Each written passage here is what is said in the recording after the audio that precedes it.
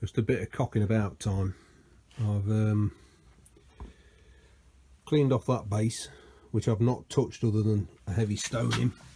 Of course, it's had what we call a few blunt traumas, and there's a big patch of rust there which I've cleaned off. I've used some of that what is it, Deox gel, which has worked a treat in about half an hour.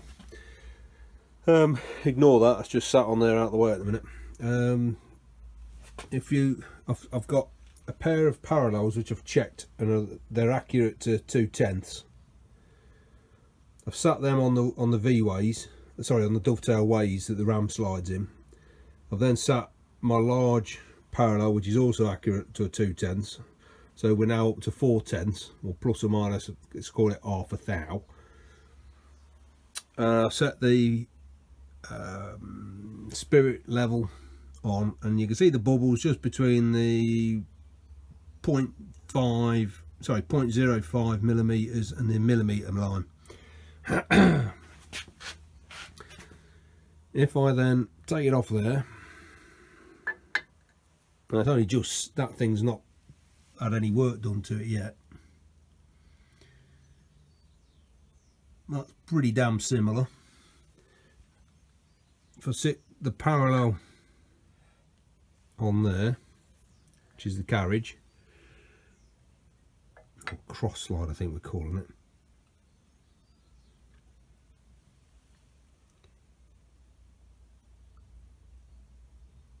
I'd say that was pretty much the same plane.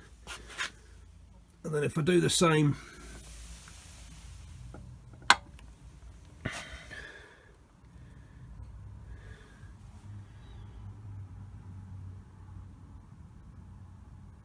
I mean, it might be out half a division. It's a rough and ready setup, but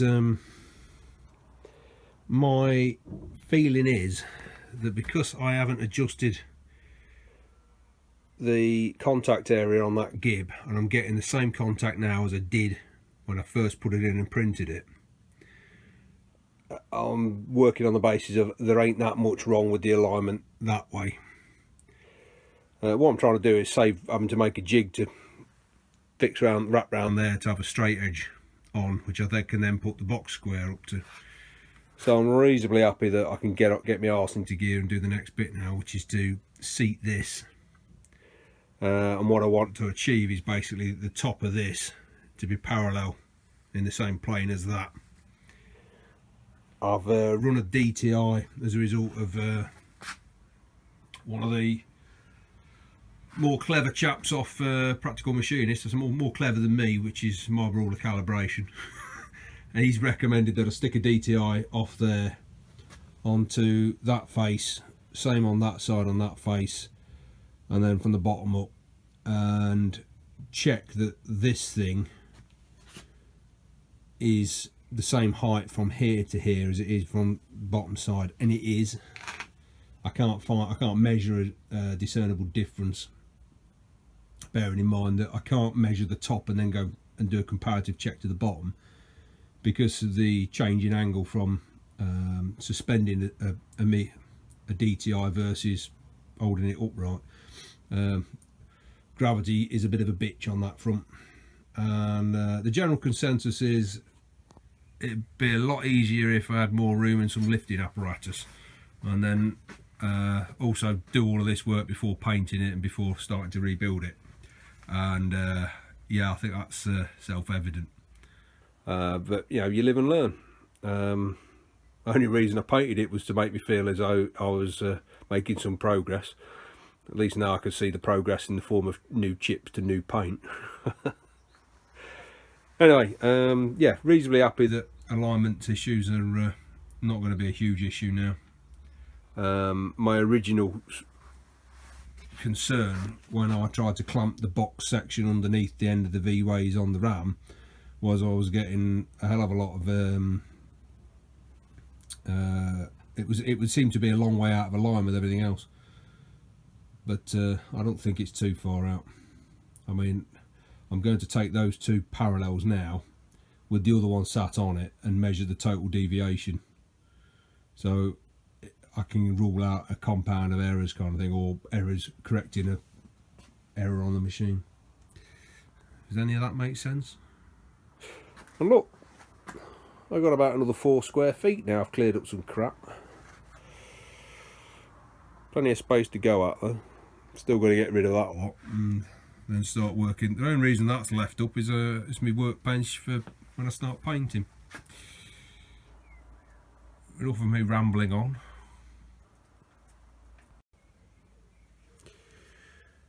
So we're going to try and get the contact area on here better. There's a wear pattern basically around the outside of it, from what I can see.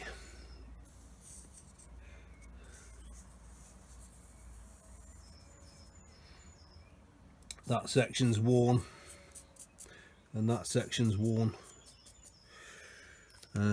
Can't see much under there, but there's the sign of some kind of scraping, but nothing visible as such in terms of nothing significant left.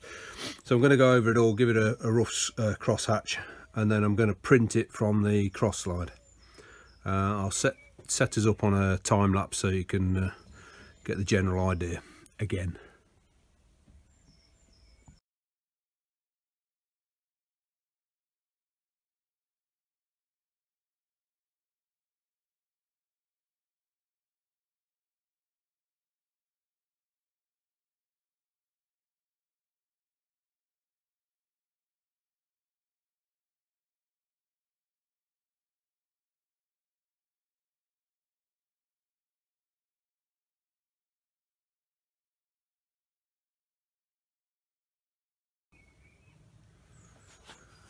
So you can see we're still picking up there.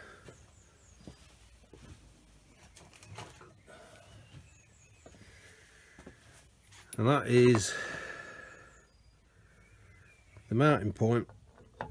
It's location point left and right. And other than that, I don't think it does anything. It's in clear space inside the what do you call it? The carriage. So it's only providing that register that way. So I might do something a bit more aggressive and take that down if I'm going to carry on trying to use the plate to print. That's going to be a pain in the arse. So shall have a think. Kick the cat.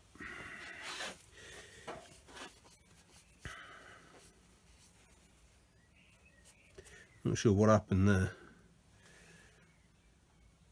No ink on that, but I'm getting a good spread otherwise. Now what I could do is set it down on its face and DTI it and just see how high they are, but the other face is pretty crappy, so I'm not sure I could get it perfectly square down.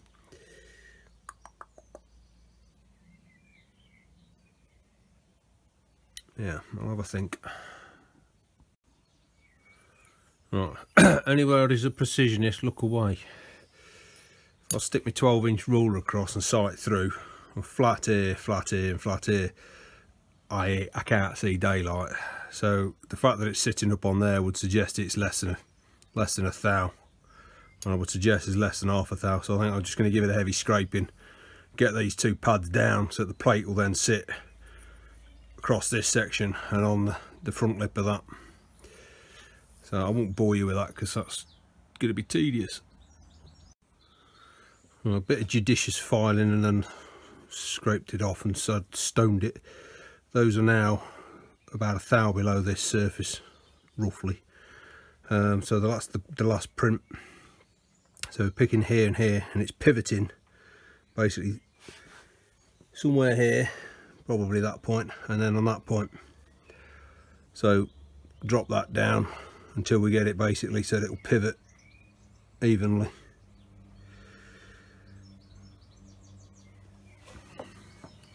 Not much more to say.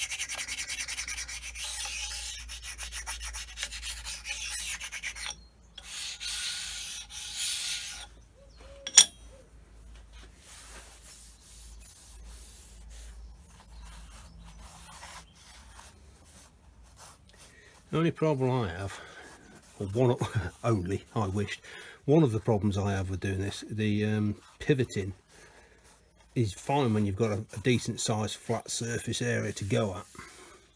But if you look at this, if you've got a strip here and a couple of points, now in theory, as I understand it, the pivoting should be somewhere between 20 and 30% in from each side. So you would suggest there and there. But it can't pivot there and there without anything to pivot on, or I completely miss the plot. It probably does, but it doesn't compute in my brain. So we keep going until we get something pivoting around there. I guess it will, but yeah, don't know. I gibber on, just re-rolling the ink on the plate.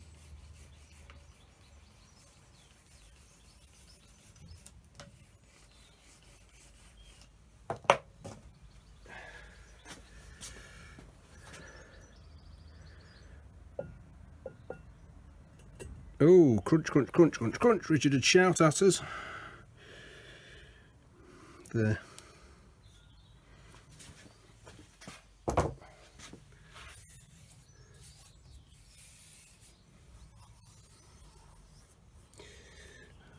As Richard pointed out in one of the earlier videos on his comment, got to use your ears as well as your eyes and your fingers. And crunching isn't a good sound.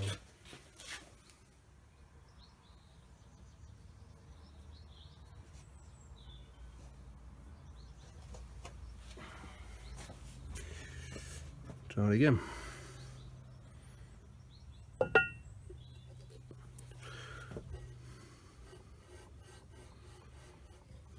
Pivot in there. Pivot in there.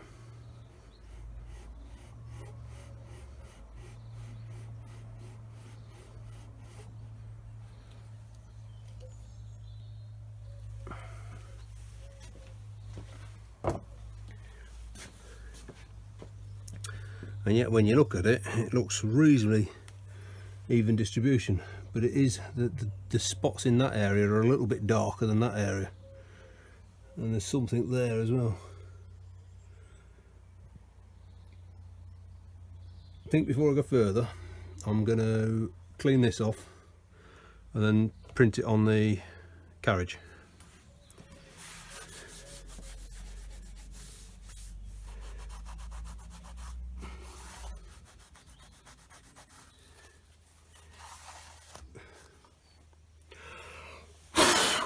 I'm running out of compressed air.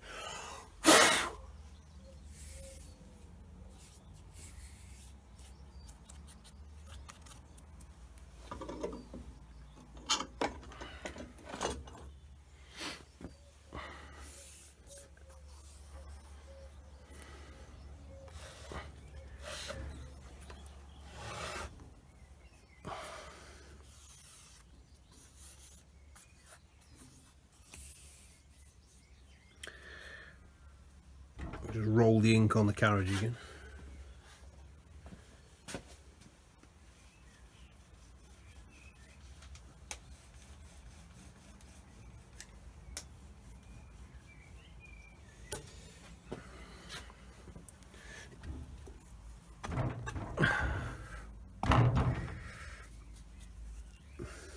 Yeah, remember what I said about having a consistent lift? Try it.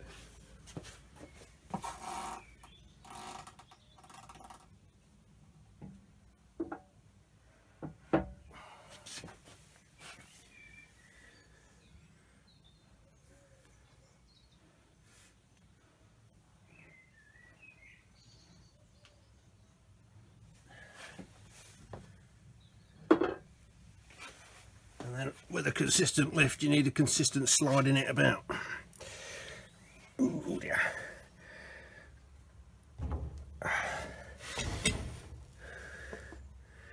Right, I'll bring you out the clamp.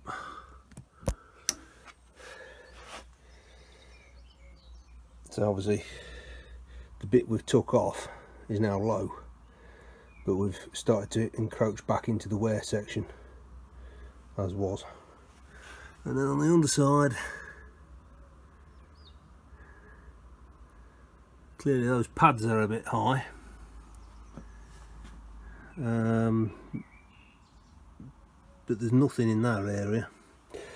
So I'm going to quit using the plate and just print it off the carriage, I think, because the plate can't cover the whole area and I can't get a consistent print without a lot of pissing about, so I might as well print it to the part it's going to. I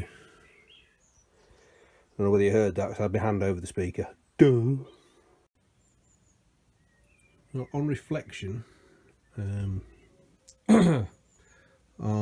gravity ain't working with me on this. I'm having to hook the piece over and then push it in against and then move it left and right consistently without rocking it that way or rocking it that way.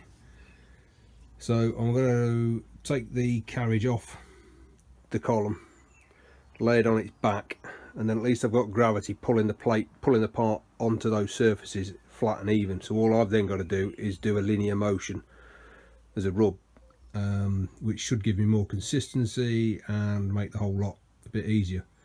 So I've got to clear some space and then unbolt the thing and stick it on the bench.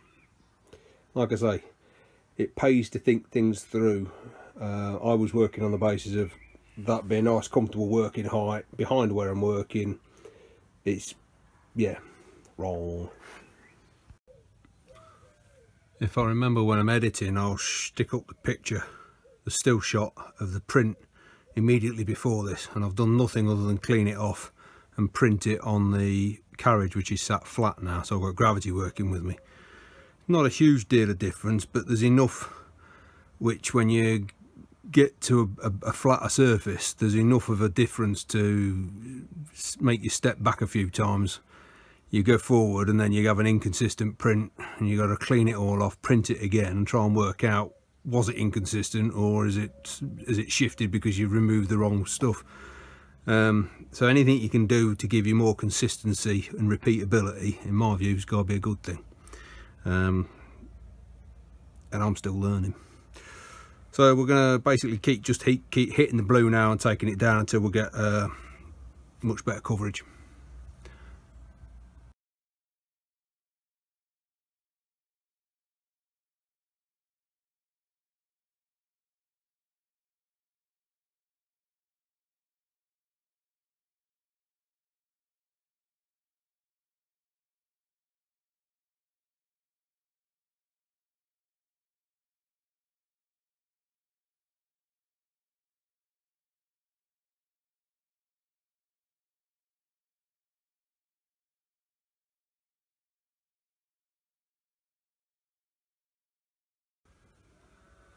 Right, I'll re-ink the carriage, so it's actually a heavier inking on the carriage.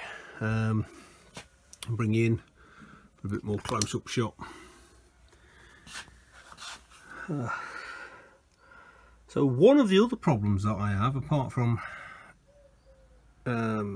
rotating the plate and getting it to pivot, is reading the markings. And what you're looking for is a density of colour variation. So you can see you've got, in this section, you've got, so let's say that one there, you've got a shinier spot surrounded by progressively darker blue. And that, I understand, means, let's call that a medium height. Whereas this one here, where you've got a darker grey surrounded by increasingly dark blue, is a very high spot. For some reason it goes dark grey when it's a very thin film, as opposed to, you know, other areas where there's no bloody ink. Then when you start talking about into recesses where you've not got the same light bouncing around, I mean, those are clearly darker spots. Get my big podger in there. Where are we? There. They're clearly darker areas, but is that darker because it's higher, or is that darker because there's just more ink in there and you've not got the light penetrating it? I don't know. So I get to a stage where I just can't pick out the differences, so I'm looking then for getting an even distribution, and I think that's the shortcomings of lack of experience and lack of any proper training doing this. So if you're watching this to try and learn something, switch to another channel. Anyway, still working on the basis of anywhere that's got blue on it, remove it until we've got blue everywhere.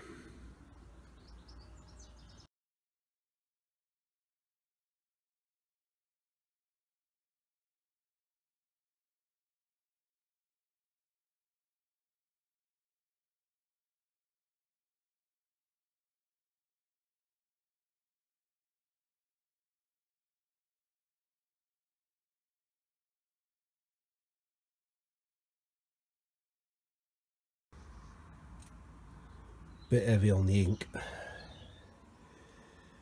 can see the darker areas. That's what happens when you don't get every last trace of white spirit off. And it's cocked it up in that area as well.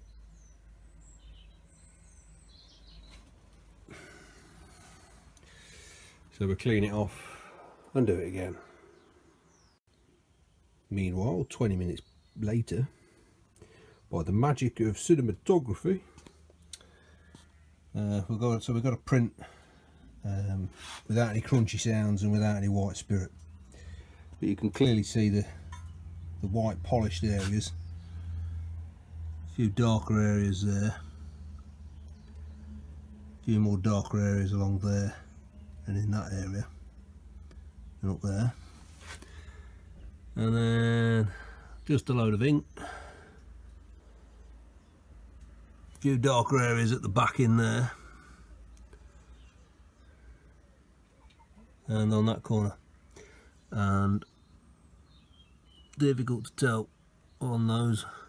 And what I've found is there's absolutely zip all relief. There's my podger, no relief there or there.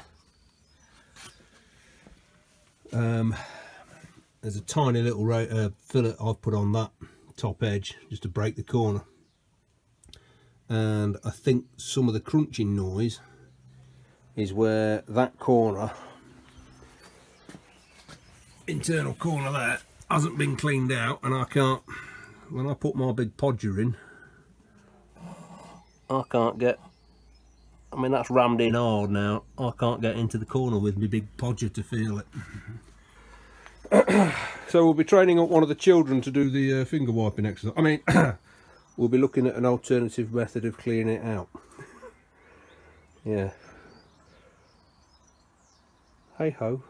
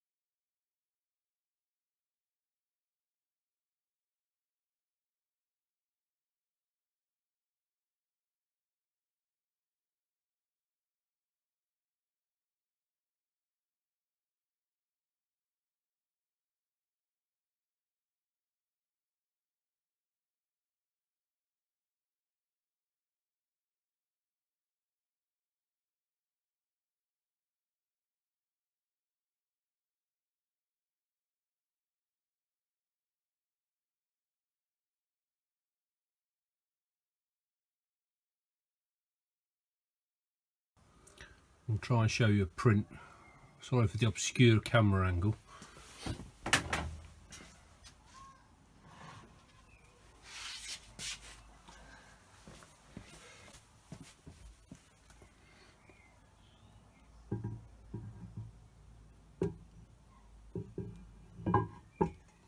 can hear a crunch as it goes down, so there's shit in there.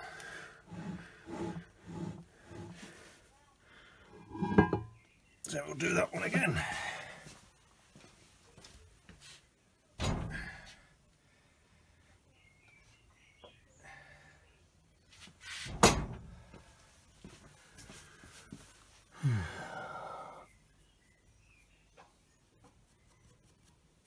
Can't feel out there.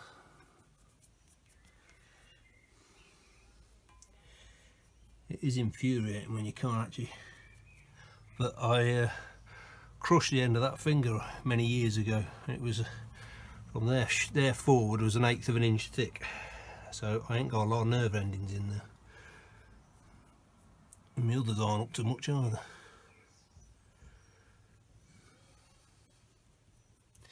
Well, can't feel anything.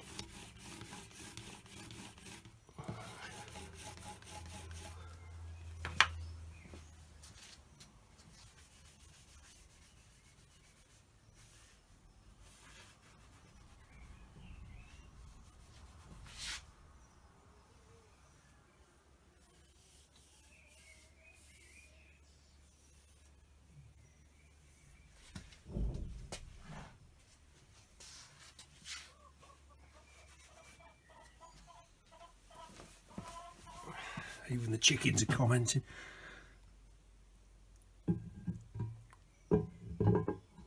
That's better.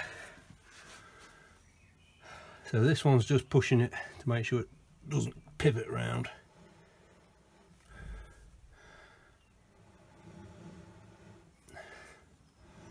That's about 1.5 inches movement. God, yeah.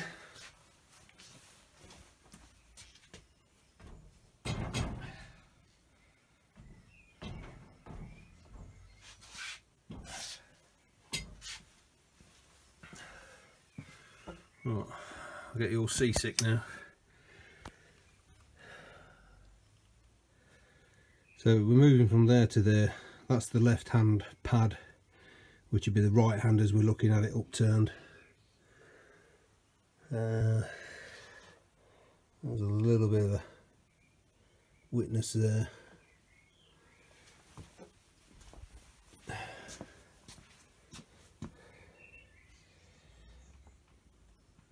That's not looking too shabby. There's our pickup on our right side. So when that's over, that's not the side that we can see the ink wiped off.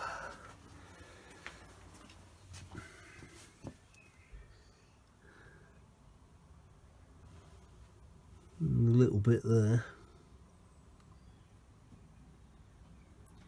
And you can see the hard on along the top edge there.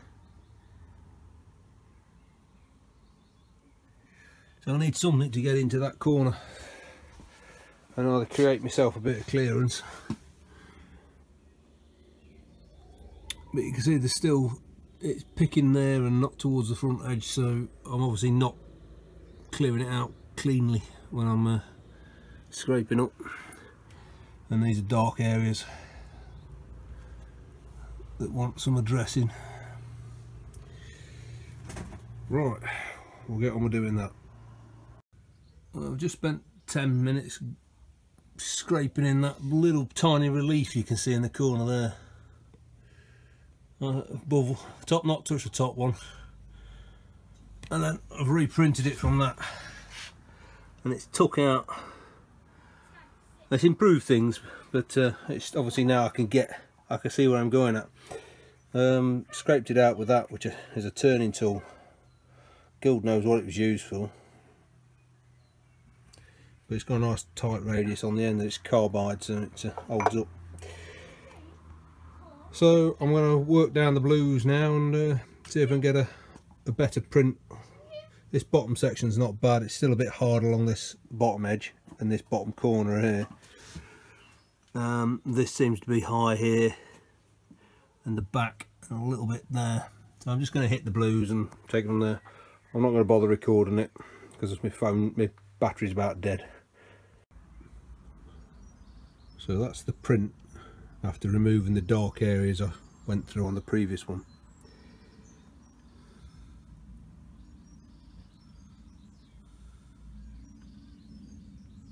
Now obviously there's less ink on the surface that I'm printing from, because I haven't re-inked it, I've just redistributed it.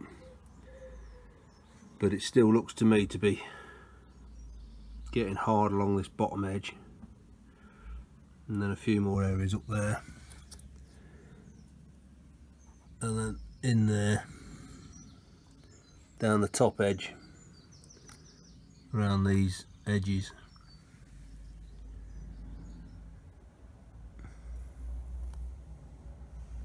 So we'll go do the same again. We've persevered. There's even less ink on the plate now.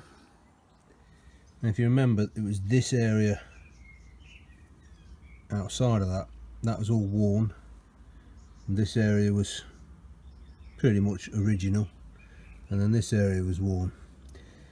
So my thinking was get it all back to level, which I've done, and then sink the centre section by 2 passes. So I've done row that way and a row that way, so it's around about 3, maybe 4/10 below the highest points on here. And what I'm thinking is that that will then wear down to give me virtually full contact. And a similar kind of thing here.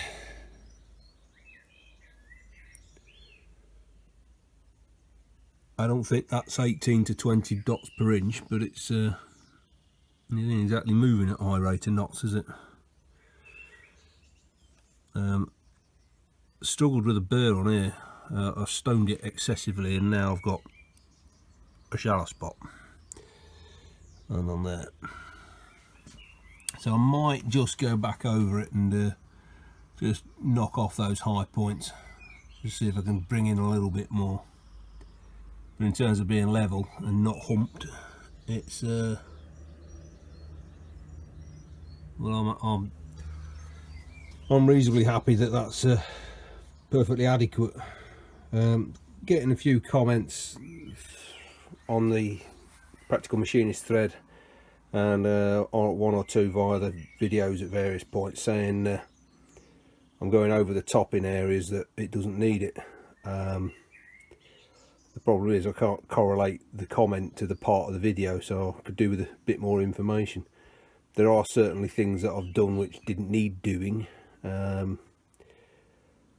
Maybe I'm developing the surface points more than they need to be. I mean, given that none of this was scraped originally, or if it was literally oil pocket scrape. You saw them, they're about full width. So I don't know, it'd be interesting to know a bit more. Well, I think I'm going to call that it.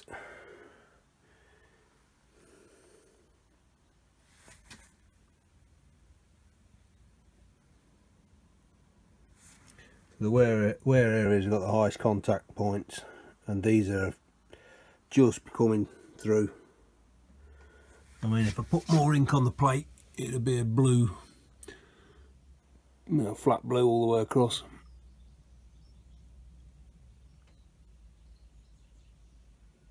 So I'm happy that that's adequate. So the next job is to do the what would effectively be the top of it when it's hanging, which means I've got to come up with some method of scraping it. One of the comments come from the Practical Machinist again was I need to make up a pull scraper, so I need to have a look at how I'm going to do that, because it is tight. And then once that's on, I can have a look at flaking them. I think this area and what I can get at in there will want some kind of flaking, as opposed to the faces of that. As I understand it, you flake the areas which don't get exposed, and that saddle moves across, but it also goes off 2 inches to give you the 14 inches either side of centre. So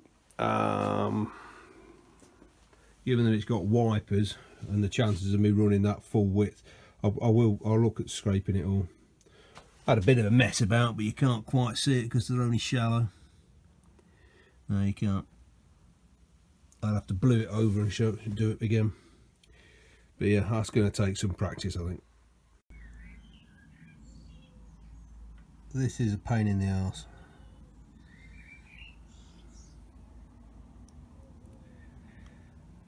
It's a pretty bad casting floor. Well, no, there's a casting floor in there. I've took out the hump in the middle. I'm getting a reasonable print. I'm rotating around there and there, which is a little bit far out. I'm scratching away with that weapon of choice, and then an old I don't know, it's not a tungsten carbide, so high speed steel or even high carbon steel. I get about one cycle out of it, and then I redress the edge on diamond stone.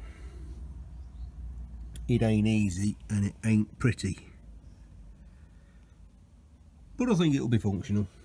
So I'm going to keep hitting the blues until I get a more even hit print, and then I think that'll do on there. So that's the first print off the actual carriage. I mean, you can ignore this, I'm not trying to print that, but at least you get an idea of how it's hitting.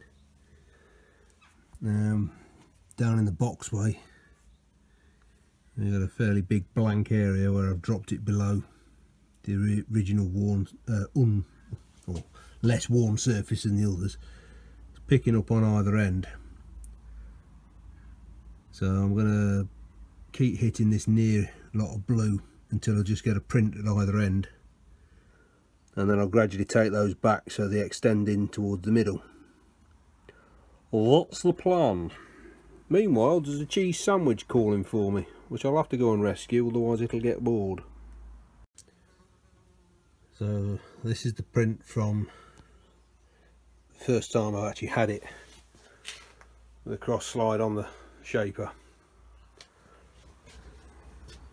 Hung it on, and I've moved it 1.5 inches, so 3/4 of an inch each way. It's hard on at this end. There's some darker spots in the middle there, not so much in that area.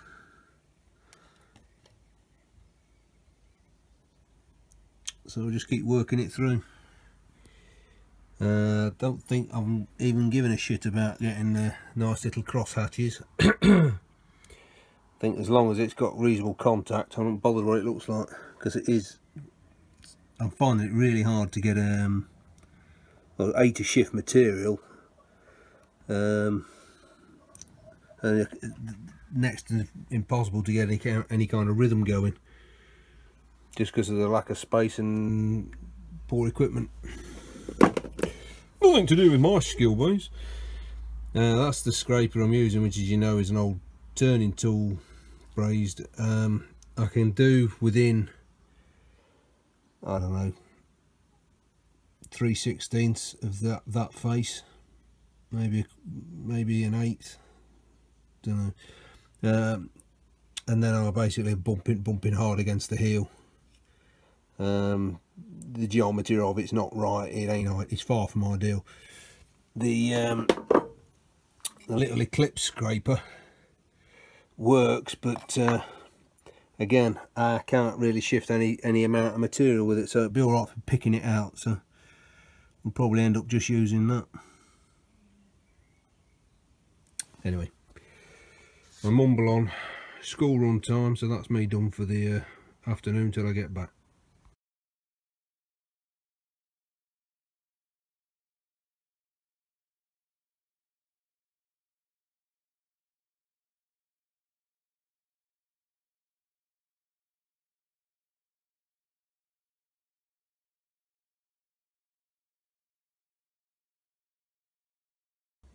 I'm going to call that the final pass. I've just broken it up, and like I say, it ain't clean, it ain't tidy, but I've got a bit of depth on them. That broke my finger in the process. They're going to deburr it, take the ink off, do one more print, just see how it looks. Well, I started out saying it ain't going to be pretty, and functional I think is the word for the day. You know, there's a few pockets in there for oil. It's a reasonably flat plane. I'm happy with that. Thank God it wasn't longer. Imagine doing that on something like a 36-inch shaper. I'd have been inserting one. So that's as it's finished. As I say, not very pretty.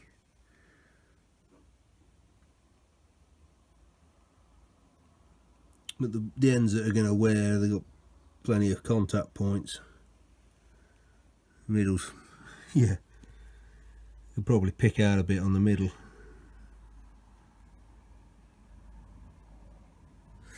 Anyway, I'm happy to leave that as it is now.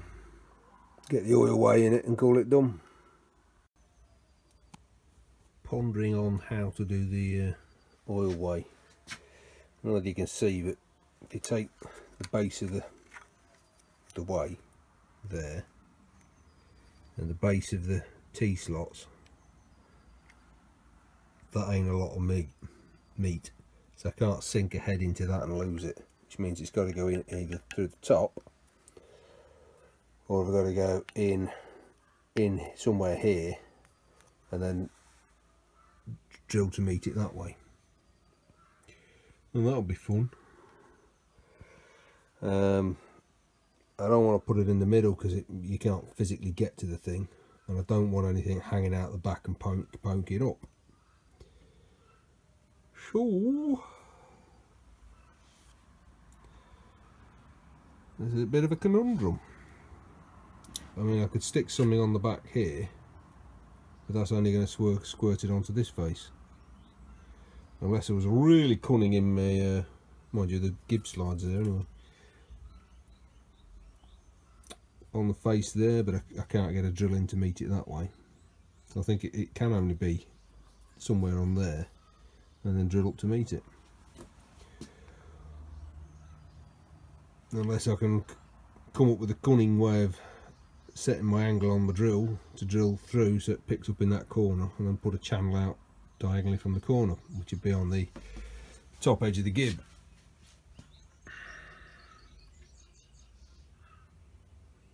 I mean, given it hasn't had one, anything's going to be an improvement. Answers in the comments below. I'm going to go in, I'm going to rescue a cheese sandwich and provide it home for the next 24 hours, and see how many of these will download and then upload after editing.